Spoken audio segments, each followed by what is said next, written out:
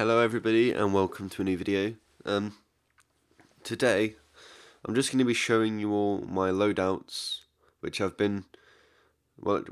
promised when I made my backpack tour video, but that was ages ago. And the loadout video I made for it wasn't very good, so I didn't upload it. So yeah, we're going to go from scout along, which sort of just makes sense. And I have 4 loadouts for each class. So if we start at A, we've got my main loadout, which has normally got these on. But if I'm playing offense or something, I either use these or Strange Bonk and the Sandman.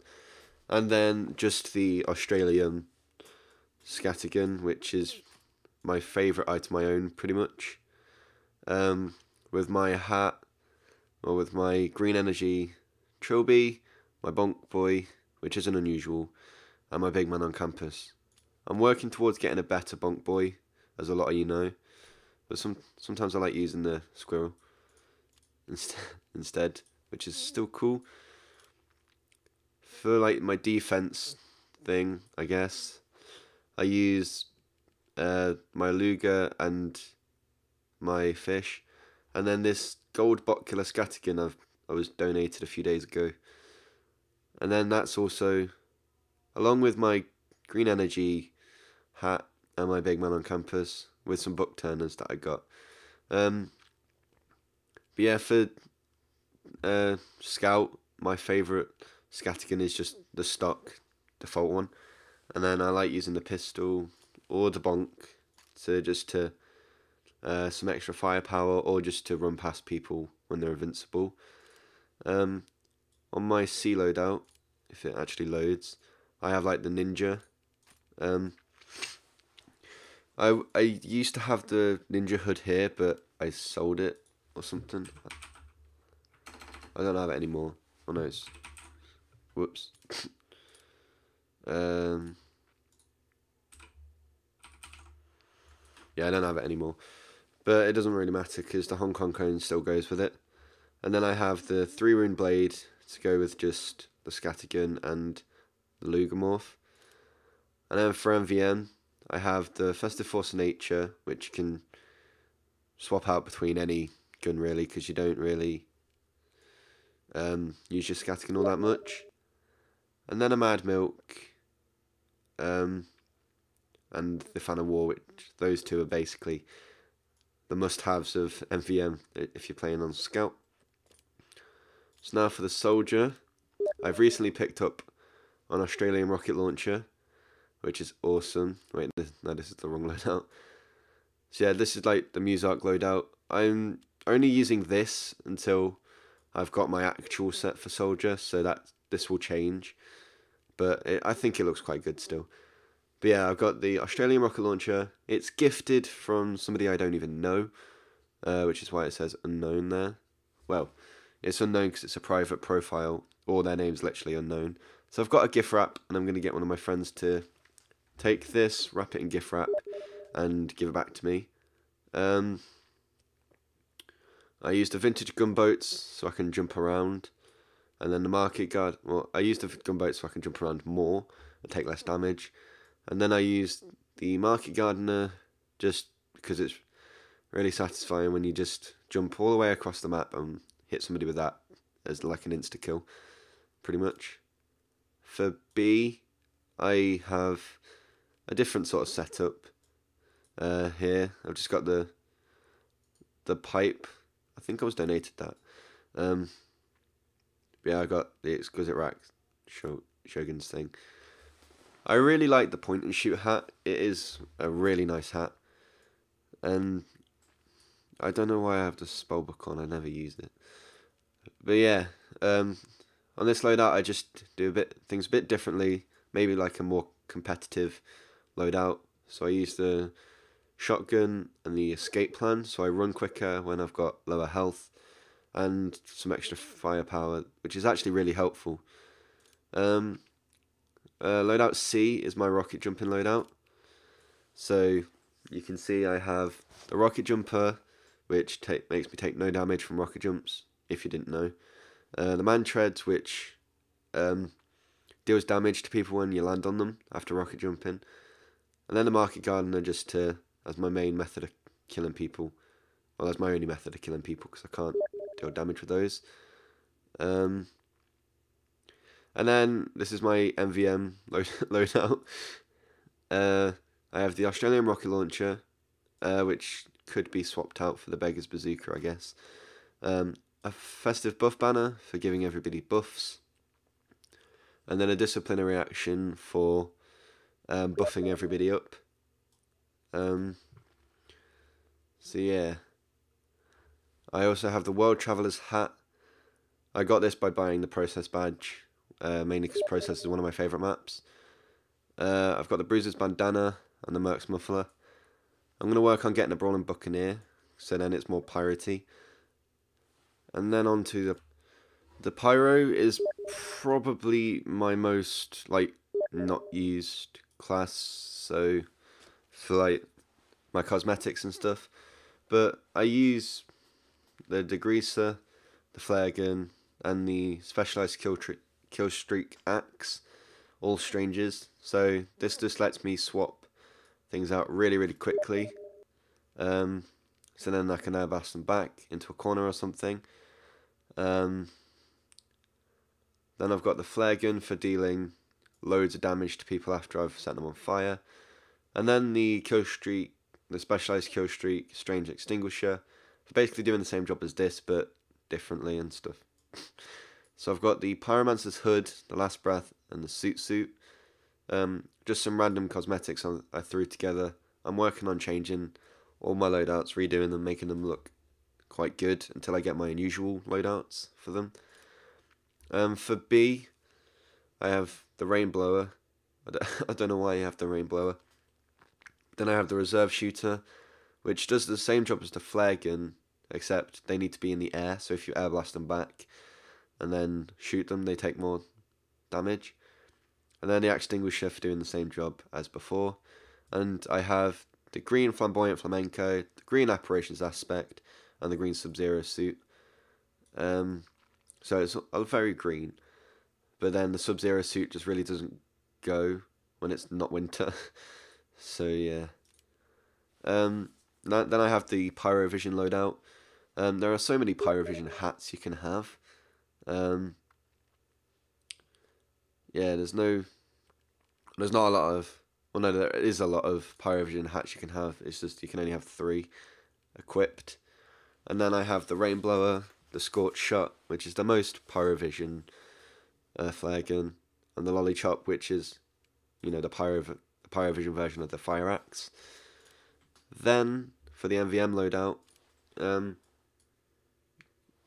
yeah, I have the Flog for killing all the tanks, the Detonator, and the Power Jack. These 2 are just because, they have to fill the slots somehow. And the loadout for this one's really bad, but it's just the Green Bill's hat and a Sight for Sore Eyes. So, yeah, that's the Pyro covered. The Demoman, if I go back to my A, obviously I have my Scorching Flames Glengarry Bonnet, my green Bearded Bombardier, and my green Bondelier, along with my Truly Feared Strange Lock and Load, my Australium Sticky Bomb Launcher, which I was donated very kindly by Sir Orange, and a Specialised Kill Streak Genuine Hamshank, which I got for pre-ordering Don't Starve. In fact, I bought it on my birthday, which is when the promotion ended, so I got a bit lucky there. Then for B, I have a more Demo Night thing, or Demo Pan, so I'm using the Tide Turner and the Frying Pan with the same loadout and the same lock and load. For C, this is just my Troll loadout, I guess, so I'm using the Base Jumper, the Sticky Jumper, so I can blast myself into the air, taking no damage, and then hover around, and I'll whack people with the caber to kill them. So then on this loadout, it's just MVM loadout, I guess. So the Strange Grenade Launcher for more pipes. The lock and load is still good, I guess. And then obviously the Sticky Bomb Launcher for killing everything, and the Frying Pan just as a last resort. Using a different set, using a Bill's Hat and a Macho Man. just to be a bit different, mix things up a bit. Oh god, my my heavy set isn't that good, except the Grand Duchess stuff. I used just the minigun, the sandwich, and the killstreak gloves of running urgently. That's just so I run quicker. That's to heal people or heal myself if I'm alone. And then my minigun is just to deal damage to people. Then for defense or just a different loadout, I used the brass beast. I don't know why. The festive shotgun, just for some more firepower for when this isn't quick enough. And then a strange fist of steel, so I take less damage while I'm running around. And then I've got the boxing loadout, I guess, the Pugilist Protector, large luchador, and the heavy lifter. If it actually changes to C, I have more of a, I don't even know what this is, but I have the sandwich heavy, the holiday punch, and the festive minigun, along with the summer hat, the old father, and the triad trinket. So it looks quite cool. He's like an old retired man with a chain. And yeah. And then this loadout's just completely pointless. I don't know. But anyway, with the minigun, the sandwich, and the fist of steel, with this unusual dreadnought I'm still trying to sell, all father, and a tacky hunter's heavy, which is a strange one. So yeah, on to engineer. I used the Frontier Justice along with the pistol or the Lugamorph with the strange wrench. So I build level 3s. When they die, I go on a rampage with this, and then this is just for shooting people further away. And then I have my strange PDA, which I don't really do much with. And then I have the fat NG with the Bill's hat, just because the Lonesome Loafers were just a bit, I don't see the point in them.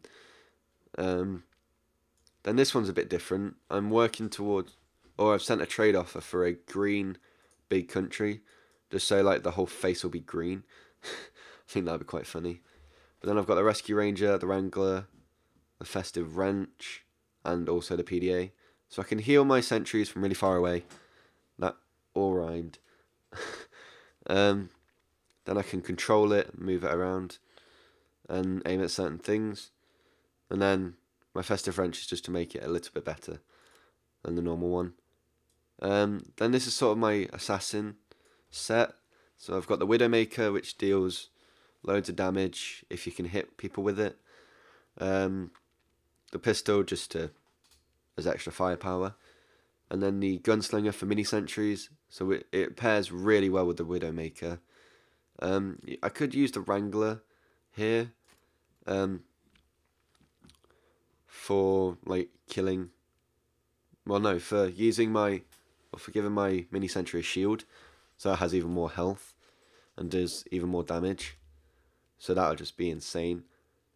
And then this is pretty much the same as my B loadout, because it has the Rescue Ranger, the Wrangler, and the Wrench, but this time I used a point and shoot, Grizzle Growth, and the Macho Man, just to make it look a bit different. My sets don't really change. Oh no, they do. They all change. I just used the danger on this one because I was trying to mix it up earlier. And then the tools of the trade. Because normally my default go-to shirt is the Eggheads overalls. So I wanted to sort of change it up a bit.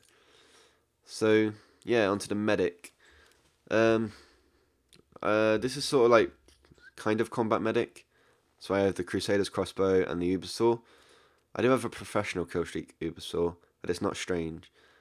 I have a lot of Ubersaws, like the festive Ubersaw, the professional Ubersaw, and the killstreak strange one. So yeah, the Crusader's crossbow just lets you heal people from long range or damage people. So if you hit either team, you either heal your team or hurt the other team. And then a medigun just to get Ubers. You could tell I've never used this thing, except for once. I think it was on the Profit stream yesterday that I used it. The And on this loadout, it's a bit different. I think it looks quite cool because he's got like a mask on. He's got the procedures mask and the surgeon vest. This one's more like defense and crits people thing. So I have the Blitzauger, the Kritzkrieg, and the professional killstreak Ubersaw. So I think this one looks quite cool, and I quite like that one. This one's just one that I've thrown together just completely. I just picked things that covered the face, mainly. The only difference between the weapons is that I used a quick fix and the ham, just to mix up the medigun I use.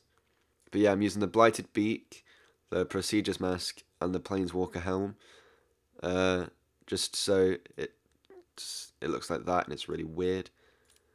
For MVM I used the crossbow, the Kritzkrieg, and the Ubersaw to build Uber and stuff, along with the same loadout. A lot of these MVM loadouts could be completely wrong, because I don't play MVM that much, but yeah. Then for the sniper I used either I used the normal specialized killstreak sniper rifle or the genuine upper hand, just because I like using both of them. Or I switch it out for the festive sniper rifle or something else. And then I have the festive SMG and the crossing guard, just for extra damage to people. And I'm using the point and shoot, the Chronomancer, and the double cross con. I really like the Chronomancer just because it's like a kind of nice jacket, I guess. So then onto my B loadout. If it loads, I have the Huntsman, the Festive Jurati, and the Bushwhacker for doing loads of damage to people, like mixing these two together. And then the Huntsman is just if I feel lucky and want to practice with it, I guess. Then the hats are the Bill's hat, the Black Villain's Veil, and the Poacher's Safari Jacket, which is another one I really like. So yeah, I think that one looks quite cool. And then I have my complete, just stupid messing around sniper, where I have the upper hand, the danger shield, so I don't, I have more resistance to bullets, and then I use the shiv. I don't know why. Just because it sort of goes with this more, I guess. And then I use the gibbous, the seal mask, and the safari jacket. And then for MVM, I use, if I ever play MVM that is, I use the Hitman's Heatmaker, so I can, use the focus and the explosive headshots combined, and then I just continually do damage. The Razorback, so if there's any spies that round, I won't have to worry much. And then the Bushwhacker just for hitting people. And then finally we go on to the Spy after what feels like forever. I use the genuine Diamondback, the knife, the stock knife, just because it's a really nice knife. And well, yeah, it's got no upsides and it's got no downsides, and it's just really good. In fact, now that I have one, I could use the strange festive knife, which I just got today, and then I used the dead ringer so I can run away from people and they think I've died. And then I have the Charmer's Chapeau, the Roost Cole Rule, and the double cross com. Going on to my B loadout when it loads. I use the Strange Ambassador, the Spicicle, and the Dead Ringer as well. So mixing these two together, a really good combo. And then the Ambassador, so I can run away, headshot the person who's just hit me. If I have the skill to do that, which I probably don't. But yeah. Then I use the Green Bill's hat, the Green's Ruko Rule, and the Bruiser's Bandana. Like I said, I am trying to remake all these sets. I want a lot of different painted hats. This one's a bit different, because I wanted to try and make a pirate, kind of. So I have this sort of jacket, which kind of looks like a pirate, sort of not. Yeah, I don't know. And then the World Traveler's hat again, which is just a pirate hat.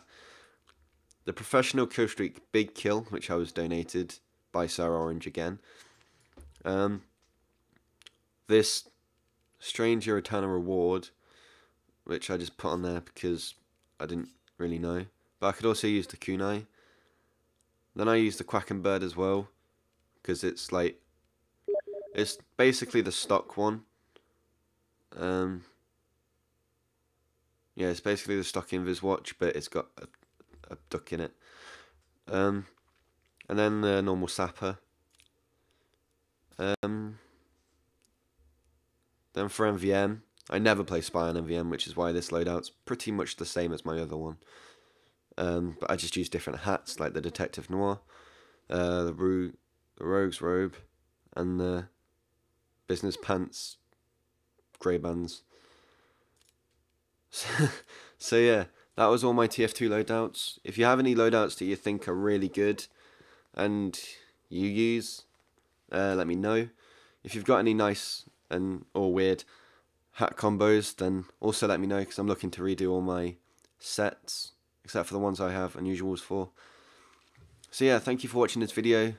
If you enjoyed, please leave a like, comment, subscribe, all that stuff. And yeah, I will see you in the next video.